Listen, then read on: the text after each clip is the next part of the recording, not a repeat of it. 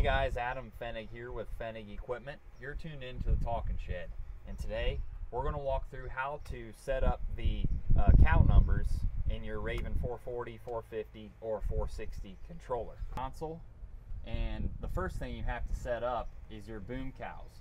So you would hit the boom cow button and then scroll and fill out all of the booms that you have.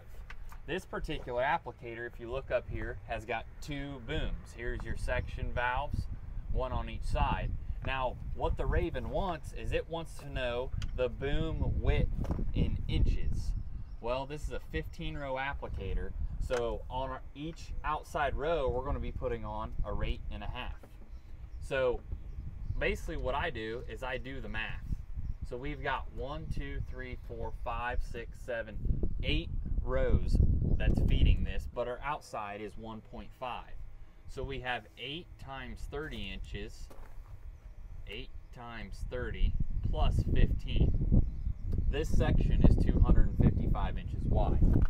So we would enter that as boom cow number 1.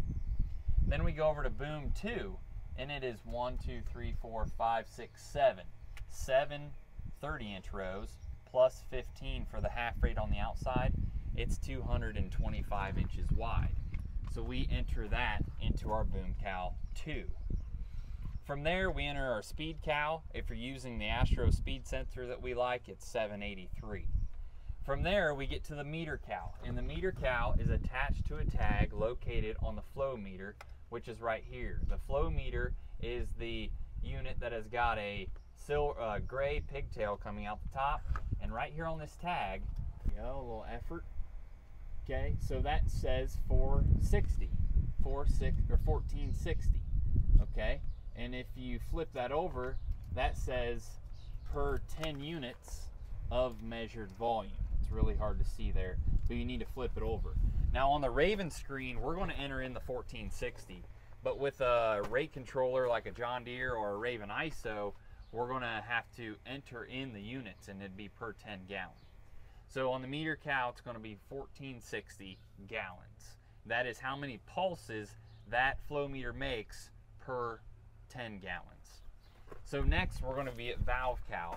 On this particular applicator and most liquid applicators, it's going to be a standard valve. What gives it away is this cone-shaped valve. If you look at it here with the camera, this is a standard valve here, and the number you're going to put in here for the standard valves is 2123.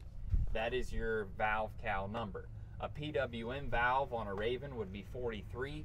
A fast valve would be 743, and there's several other ones as well.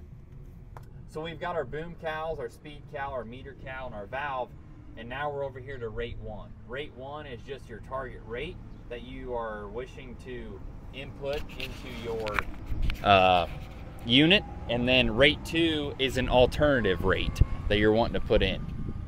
So from there, you turn on section 1 and 2, click your rate, and you're pretty well ready to go to the field. We've got plenty more videos on how to do a self-test and other things on the Raven 450. That's what we're doing today, and thanks for tuning in.